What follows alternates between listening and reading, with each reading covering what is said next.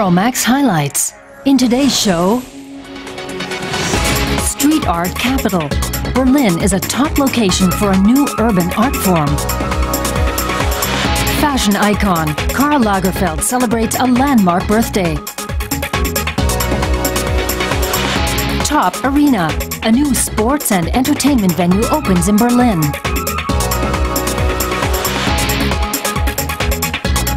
Euromaxx highlights. And here's your host, Robin Merrill. And welcome to the show from here in Berlin. We begin by taking you back to the heady days of the 1950s on the French Riviera. This was the stomping ground of Irish photographer Edward Quinn, who was a kind of polite paparazzi before the term was even invented. He specialised in snapping the rich and famous in their cool 1950s limousines. His best photos have just been published in book form. Winston Churchill in a Rolls-Royce, Brigitte Bardot in a Lancia. Swiss journalist Wolfgang Frey has joined forces with his aunt Grete, widow of photographer Edward Quinn, to produce a coffee table book, Stars and Cars of the 1950s. Quinn got them all on camera, international stars, and their exclusive cars on the Riviera back in the 1950s.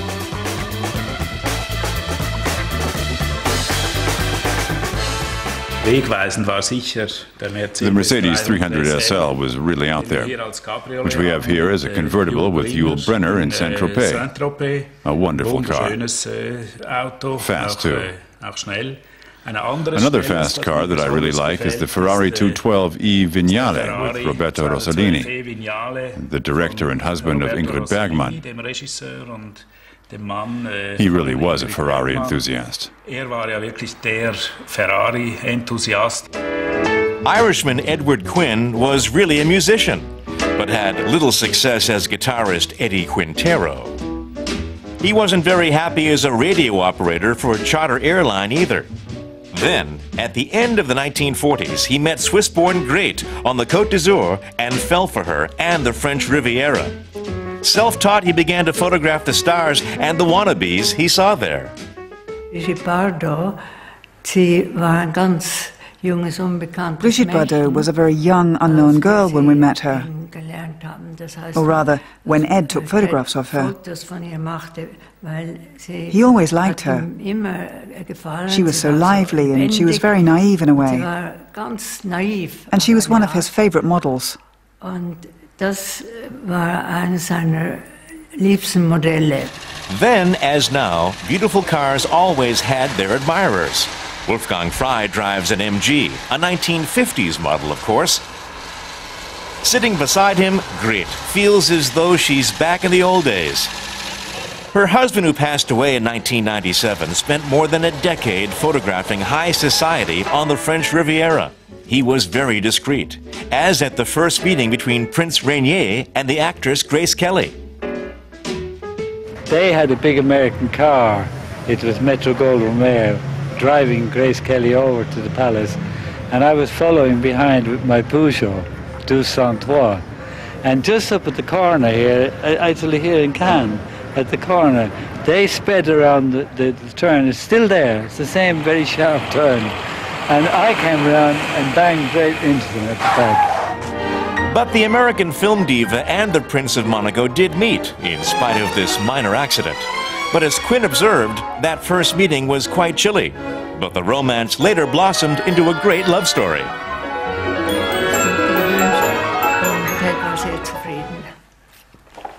Marlene Dietrich. Ja.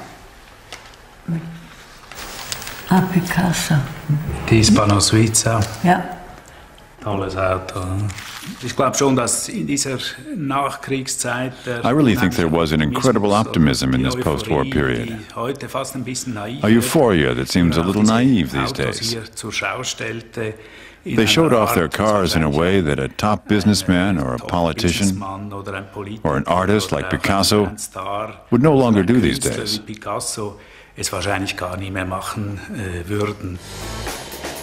But you can always relive the lifestyle of the 1950s at the wheel of one of these, or by leafing through an illustrated copy of Stars and Cars of the 50s.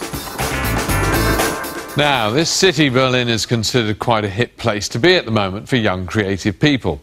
And street art is very much a part of this, with graffiti playing a major role in the cultural resurrection here since the fall of the Berlin Wall.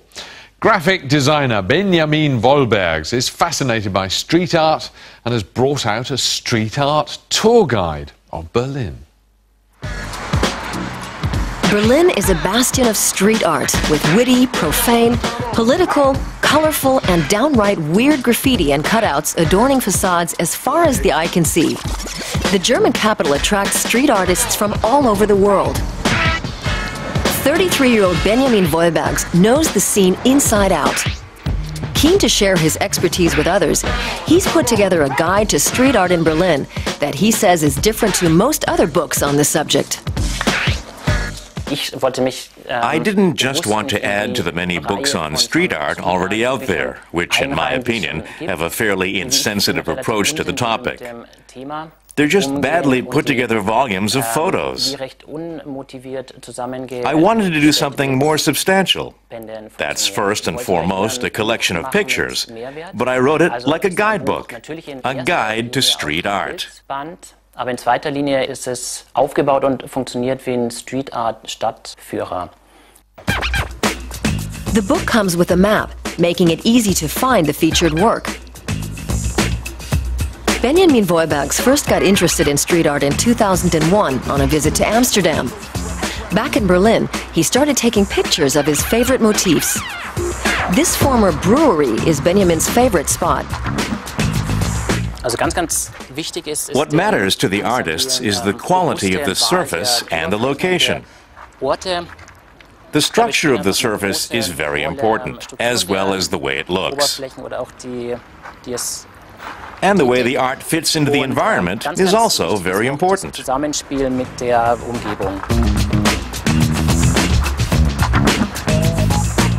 Street art is nothing new, but it's never been quite as hip as it is today.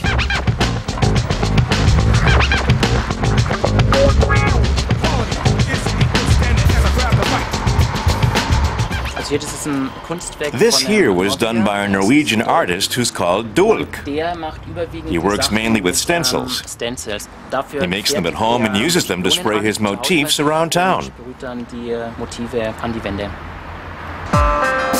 These days, there are numerous street art techniques. It's still inherently anti-establishment, with the artists themselves saying their work is intended as a counterpoint to the billboards all over the city. But what does the public think? Does street art enrich the cityscape, or is it a public nuisance? I like it better than advertising, especially when it's bright and colorful. If it looks nice, and it's a nice image, I think it's fine. I'd like to get rid of it all. Because the people who put it up there had no right to do that. It's not their property. If it's artistic, I like it. But it can be ugly too, and it's all over the place. Well, I think this kind of street art is very common in London and other major cities. It's become very hip, so why shouldn't we have it here in Berlin too?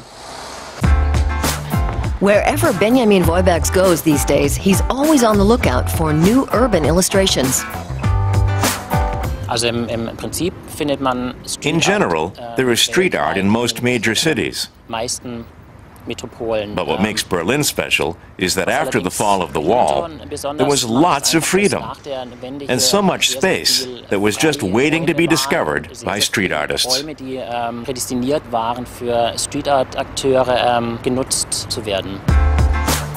But most street art doesn't last that long.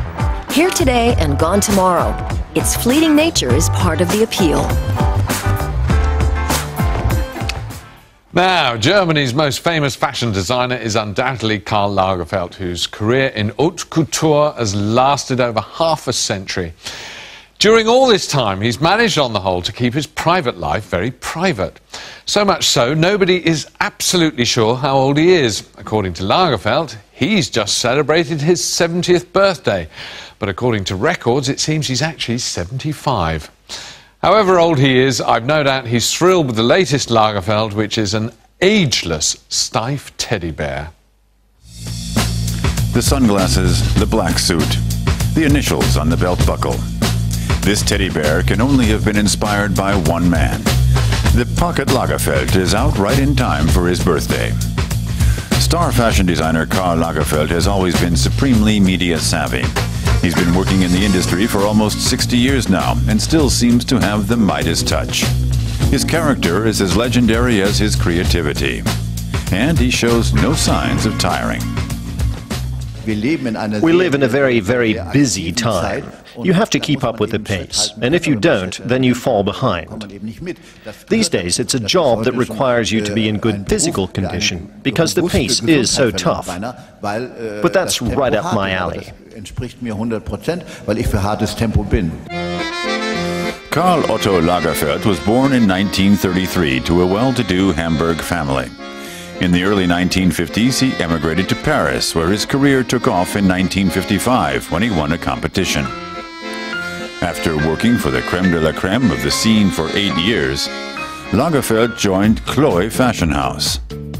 In 1983, he was hired by Chanel to restore the brand's old gloss and glamour.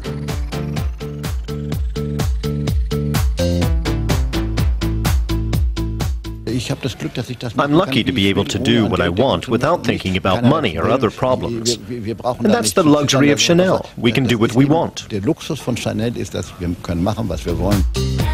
Lagerfeld also makes other stars, like Ines de la Forsange, and supermodels like Claudia Schiffer. She's been friends with Lagerfeld since the early 1990s, and they still work together on projects, like this one for a champagne advertising campaign. Things work great because you know each other and I know exactly what he wants. I also know that the photos with him will be beautiful because he's really one of the best photographers in the world. It's a great honor to work with him, and I trust him 100%. Lagerfeld is also a perfectionist behind the camera. He discovered his talent for photography when he took charge of marketing for his own collection in the late 1980s. I was always interested in photography, and I always thought it was something I couldn't do. One day I tried it out and discovered something that really appealed to me. 2004 saw a new project. Lagerfeld became the first star designer to create a collection for Swedish clothing company H&M. It was a huge success. In 2006, he presented One Man Shown, 350 images of Brad Krönig, taken over a period of 3.5 years. Krönig is now one of the most sought-after models in the world. Then nobody knew that he would become that famous in his business. Huh? And are you proud now that he is like you?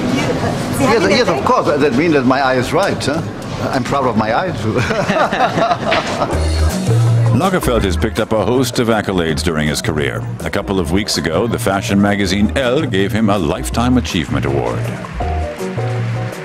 Lifetime? Well, I'm not dead yet, so it's not that bad. It's nice. German Elle is really good. The Birdes are great people. It's like with friends, so it's rather delightful. He's a veteran celebrity, but he still knows how to steal the show, as he demonstrated recently at a party in Saint-Tropez. And wherever the icon of the Paris fashion scene celebrates his birthday, he's used to being the center of attention. Here's something that makes me wonder where designers get their ideas from.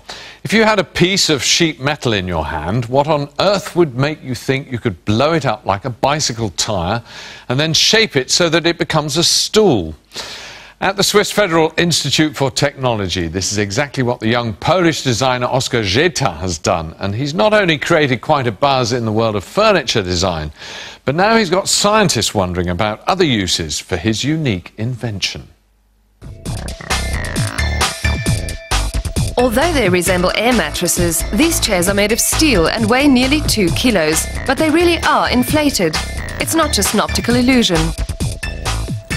The chairs are the brainchild of Oskar Zeta. The architect from Poland developed the production technology that he calls free internal pressure deformation, or FIDU for short. What's fascinating about the chair is that we managed to transform the two-dimensional material, a flat sheet of steel, into a stable three-dimensional shape. We welded together the outline of the sheet and then inflated it. And when we let the air out, the steel holds its shape. This stool, which Jeta has dubbed Plop, was also made with FIDU technology. To manufacture the furniture, two identical pieces of sheet steel are placed one on top of the other.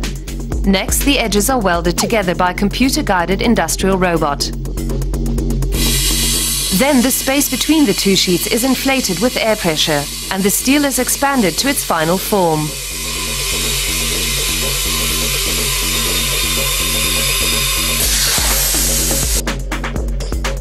And the sturdy chair is done.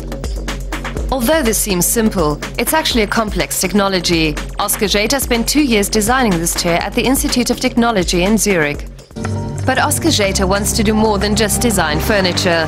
He wants to extend the limits of FIDU technology. The object located in front of the Swiss Federal Institute of Technology looks almost like a work of art.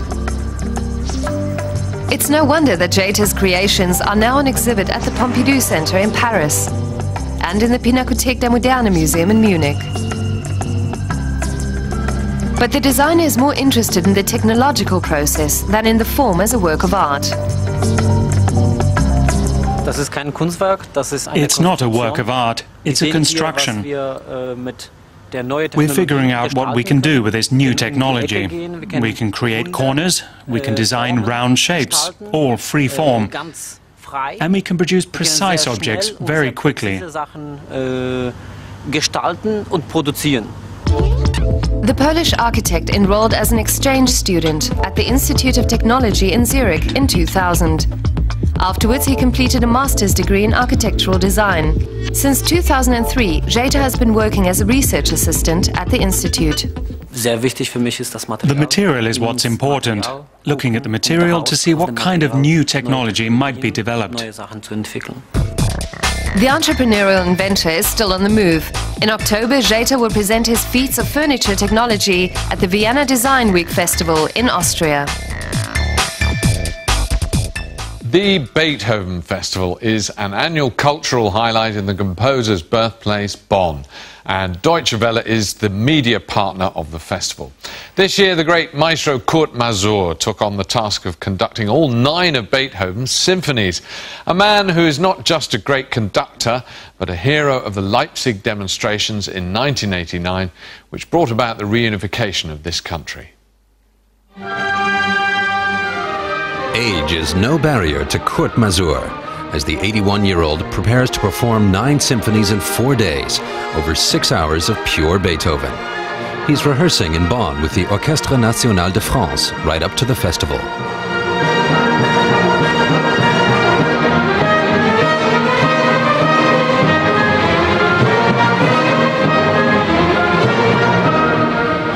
Wir waren jetzt in Vorbereitung mit den Proben auch am Sometimes the rehearsals have been totally exhausting. Beethoven symphonies aren't that easy to play. They have to be played seriously.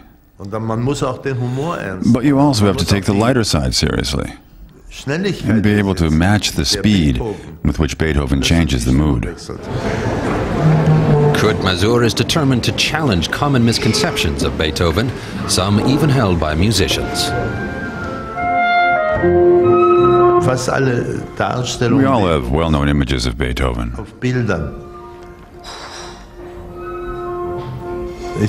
I had a cello soloist in one orchestra. And I said, listen, when you're playing a Reike and you make a face like this, the people will misunderstand the theme, because it's like this.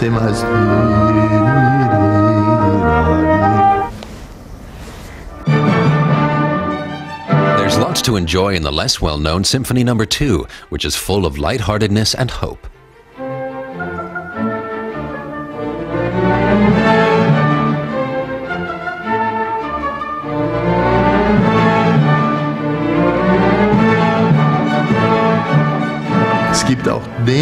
It gives them power because they sense that as well as being about overcoming difficulties of sorrow and melancholy, this music is in its entirety a reflection of the will to live. Immer bis zum Ende den Willen zum Leben widerspiegelt. Kurt Masur is not so much a contemporary era conductor as much as one associated with the classical scene in East Germany. He conducted around 900 concerts and performed all 9 Beethoven symphonies with the Leipzig Gewandhaus Orchestra. Masur also won popular respect outside the world of music for his calls for peace during the 1989 protest marches in Leipzig. He was Kapellmeister of the Gewandhaus Orchestra Leipzig for 27 years. In 1991, he began a 10-year stint as music director of the New York Philharmonic. Masur then took charge of the Orchestre Nationale de France in Paris, which he'll be conducting at the Beethoven Festival.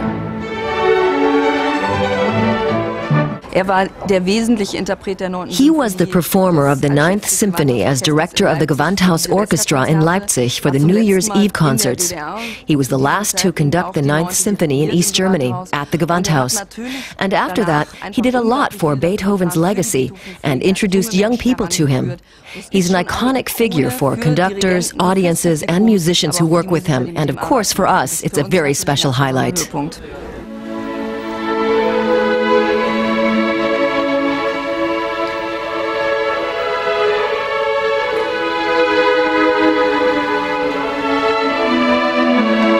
Masur's latest assignment, which he savors, allows him to bask in his love of Beethoven.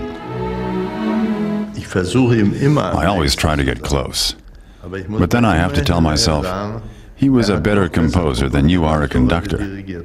His music is never completely accessible. There are always gaps. Ohne Lücken gelingt es keinem. Performing all 9 of Beethoven's symphonies during the festival is sure to be a special experience, especially with Kurt Masur at the helm.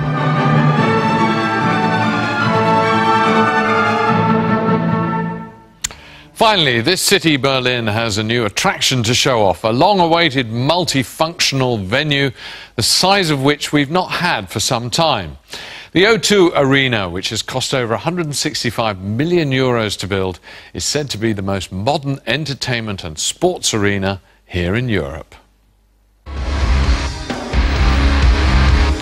It's 10:30 at night, time for the grand illumination of O2 World, with fireworks to celebrate the big moment, and a guest list of 1,000.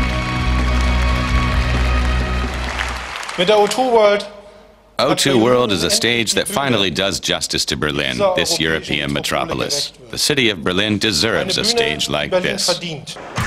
And it is an impressive stage. Built in only 2 years, O2 World is Europe's most modern performance hall. The arena has seating and standing room for up to 17,000 sports fans and concert visitors. 500 Berlin children tried it out playing ice hockey and basketball. We anticipated that we would have to modify the arena very quickly and very often. So the stands and the storage areas are all specially designed. You still need a big crew to shift things around here, up to 60 or 80 people. The arena has one special feature. The ice rink is covered rather than thawed. Insulated flooring absorbs the cold and keeps the ice from melting. Next, the spectator stands are moved out. The sports fans sit right at the edge of the field. The conversion takes 6 hours right now. With a couple of months' practice, they hope to cut the time in half. We're on the stands used in ice hockey games. So when there's a basketball game, this ice hockey stand will be dismantled and taken away. Here in the background, we have the seating for basketball. So the stand will be brought out and pushed to the front. The video cube in the center of the hall weighs 30 tons. Its 8 screens have the same resolution as a television, and the light displays that completely surround the hall are sensational as well. And thanks to the latest technology, the sound of O2 World compares with that of the finest opera houses. We've taken great care with the acoustics and sound absorption. The reverberation time is under 2 seconds. So whoever's performing here will have no problems with reverb. 59 luxurious boxes provide space for up to 12 people to enjoy an exclusive musical or sporting experience. And a Berlin gourmet restaurant provides the cuisine. 300,000 light sources are distributed over 1,400 square meters. The facade of O2 World is one of the biggest light installations in the world. And although the grand opening is over, it will continue to light up the night skies of Berlin. And that's it for this week, but if you want to see any of those reports again, you'll find them on YouTube. Just go to the website currently on your screen. Bye-bye for now.